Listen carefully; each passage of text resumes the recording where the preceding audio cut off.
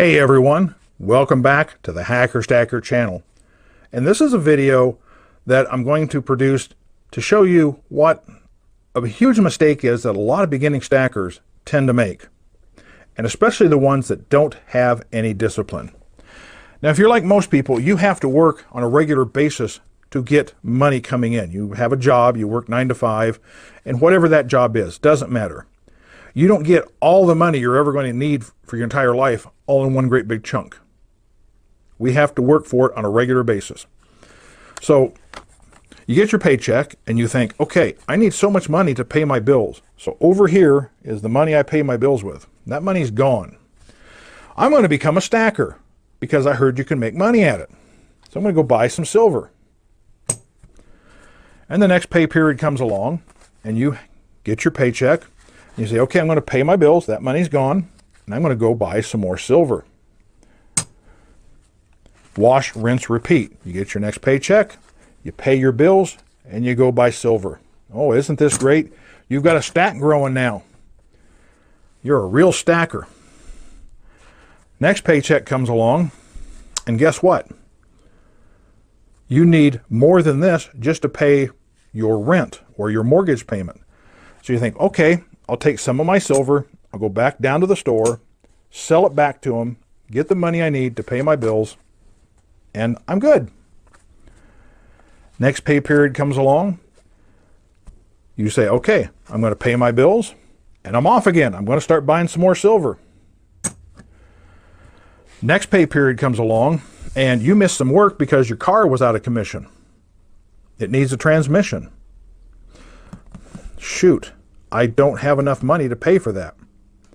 I need a little bit more to pay, not only pay for my repairs, but my bills. So now I've got the money to pay my bills and repair my car. Do you see the problem with this method of stacking? You started out with nothing, and you have nothing. All you did is you drove back and forth between the coin shop or the bullion dealer.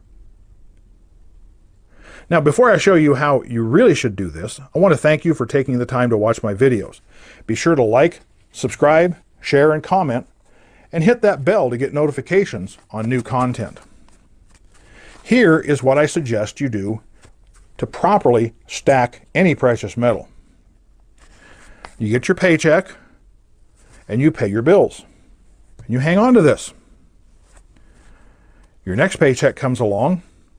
You save a little bit, and you pay your bills. Like I say, this money over here is gone. You get your next paycheck. You save some of it, and you pay your bills.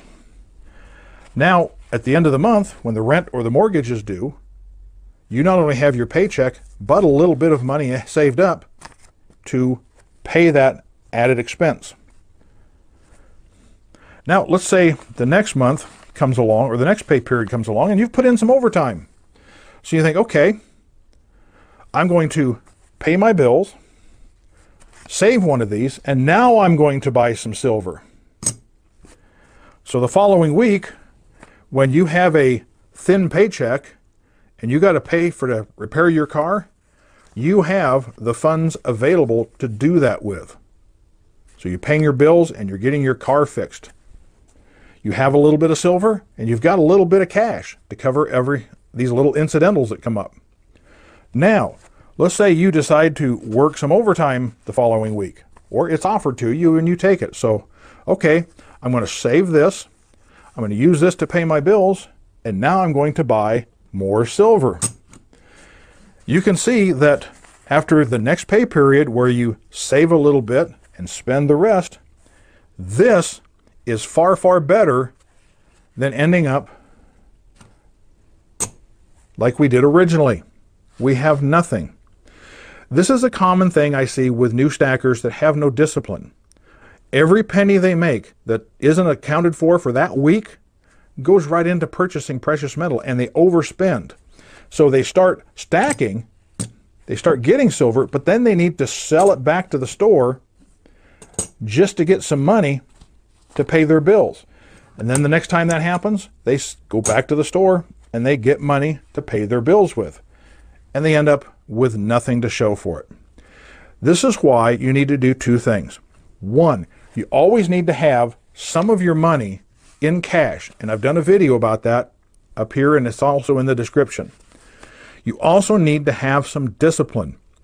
You can't just say, oh, I've got X number of dollars after I pay my bills this week, I'm going to go buy some silver. Because if you go buy some silver,